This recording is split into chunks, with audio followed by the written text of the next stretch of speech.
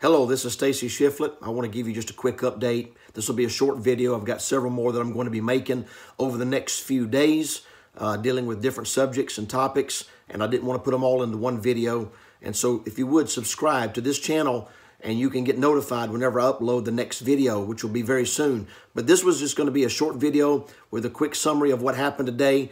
The takeaway for me was two surprises.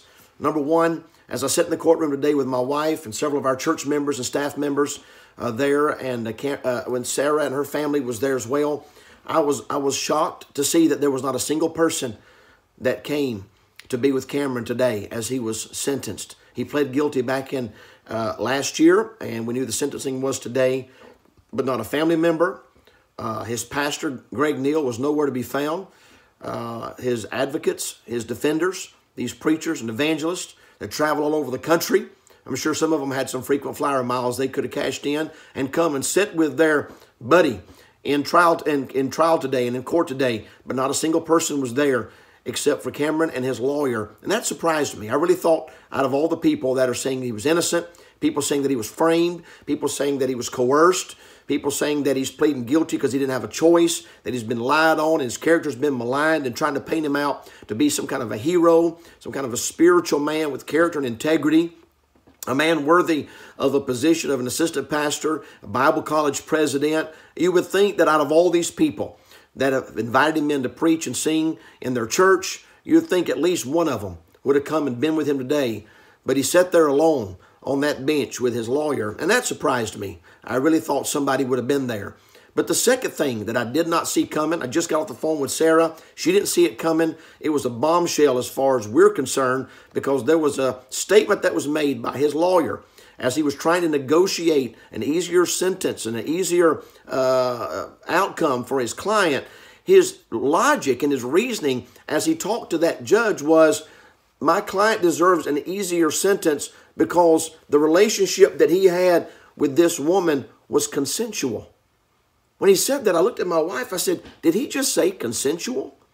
She said he did. He used the word several times.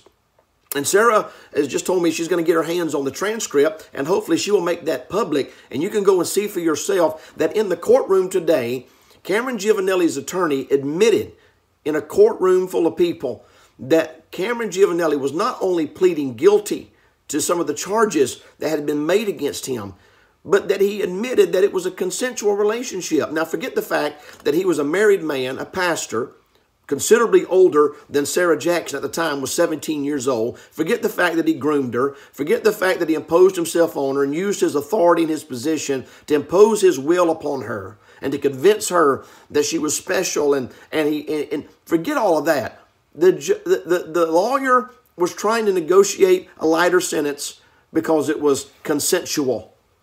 This is after Cameron has said he was innocent, said he didn't do it, said it was a lie, said he never did anything wrong, said it was all false accusations. Sarah's been slandered. She's been lied on. She's been called everything in the book.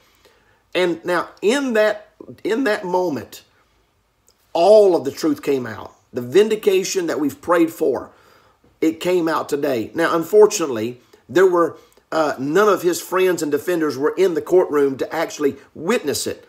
And so they probably will not believe it because, you know, their slogan is, if you didn't see it, it didn't happen. Well, I was there and I saw it. And trust me, it happened.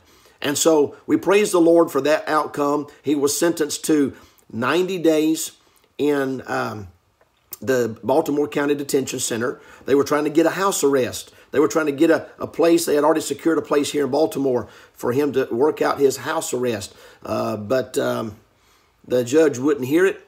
He sentenced him to 90 days in jail, 5 years probation. He does not have to register as a sex offender. That was part of the plea bargain, but he cannot interact and be around children, minors, during the time of his probation. So we're grateful that this has hopefully come to a conclusion. We're praying that Sarah and her family can heal and move past this. We're praying our church can heal and move past this. We will be in the news again tonight. We're already in the news. We're in the newspapers. We're on the television stations again tonight for the third time for all the wrong reasons. As Calvary Baptist Church of Dundalk, Maryland has been dragged through the mud through this entire ordeal. But to God be the glory Justice was served today. We're praying for God to help us move past this. We want to thank you for your prayers. And I hope that you will subscribe to this channel. I will be putting up some more videos in the next few days. I'll be talking about Greg Neal. I'll be talking about Bob Gray Sr. I'll be talking about Tom Neal. I'll be talking about Alan Donnelly. I will go back and revisit the reason I made the video back in May of 2018 about Dr. Trieber and North Valley Baptist Church. There's been some questions. There's been a lot of people saying, I don't know why you did that. I'm going to go back and explain why I did that. And I want you to be able to understand why and know that we handled this situation the way we felt like God wanted us to handle it. And we're grateful for the outcome. Justice has been served. And we thank you for your prayers. We'll keep you posted. And just keep watching. We'll put some more videos up shortly. In the meantime, may the Lord bless you. We'll talk to you later.